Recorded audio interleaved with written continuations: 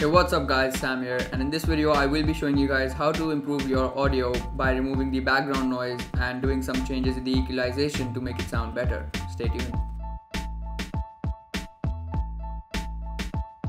For this you need a computer and a free software called Audacity, which is available for Mac as well as Windows users. So the link to download it will be in the description down below. Now let's hop on to my computer and I'll show you how to do it over there. Step number 1 is to open Audacity. The link will be in the description if you don't have it on your computer already. So before actually doing anything, you want to check that the microphone is set to the right microphone you're recording with. Mine is the Yeti stereo microphone. Next is the recording frequency. My microphone records at 48,000 Hz. If you don't know what your microphone records at, then you can choose 41,100 because that's the most common ones amongst microphones. So yeah, I'm going to choose 48,000. Next, you want to record what you're recording. So before you start speaking, wait for around 2 to 3 seconds so that the software knows what the background noise sounds like.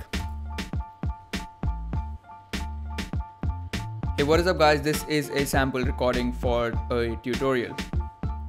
To stop recording, you need to press this yellow square, so this says stop. Next, you want to select the background noise by clicking and dragging on the empty area where we were silent.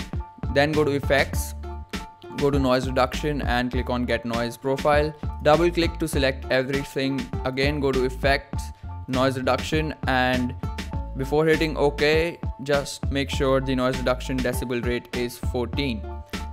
And that is how you remove the background noise. Now to equalize your audio, again double click if it isn't selected.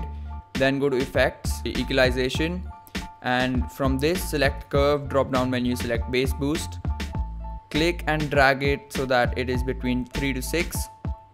Now go to the 4000 Hz line and click to make a pivot point. One step to the right, click and drag so that it is again between 3 to 6 decibels. Click OK and it should equalize the audio. So guys, that is how you improve your audio using a free software called Audacity by tweaking the equalization and removing the background noise. So if you found this video to be helpful, do not forget to give this video a massive thumbs up, and most importantly subscribe to the channel for more videos like these. Anyways, thank you so much for watching and I'll catch you in the next one.